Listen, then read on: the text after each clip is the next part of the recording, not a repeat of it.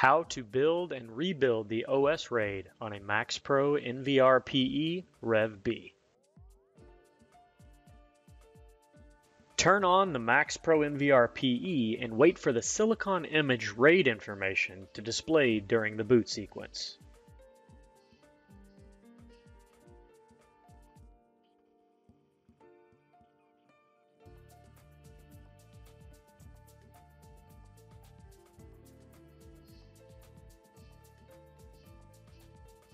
When prompted, press Ctrl-S or F4 to enter the RAID utility. The main page shows you what options are available as well as the current status of the physical drives and the logical drive. If either of the physical drives fail, it will be indicated in the physical drive section. Each drive is labeled as 0 and 1. For your convenience, the data cables inside of the PE are labeled as 0 and 1 as well to help identify problematic drives. If there is a problem with the RAID set, it will be indicated under the logical drive section. By default, the OS RAID is configured in a RAID 1 mirrored set. If one drive fails, the other drive is an exact mirror containing the C drive, Windows, and the MAXPRO NVR software. If one of the two drives fail, replace it as soon as possible with a drive of equal specification and select the Rebuild RAID 1 set option to mirror the information from the good working drive back to the new drive.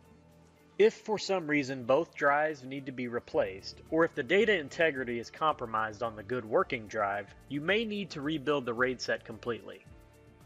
To do this, first delete the existing RAID set by selecting the Delete RAID Set option. Keep in mind doing so will wipe all of the data from the drives, so if either drive will boot on its own, it's a good idea to boot to Windows and back up any important information before continuing.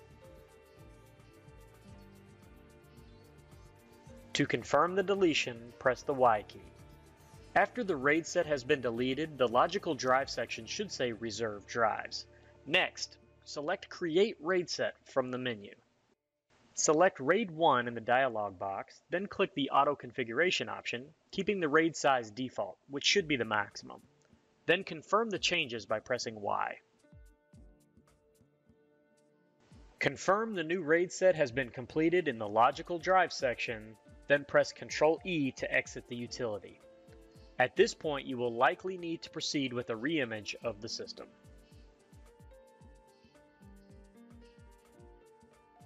Explore our trainings and discover your potential.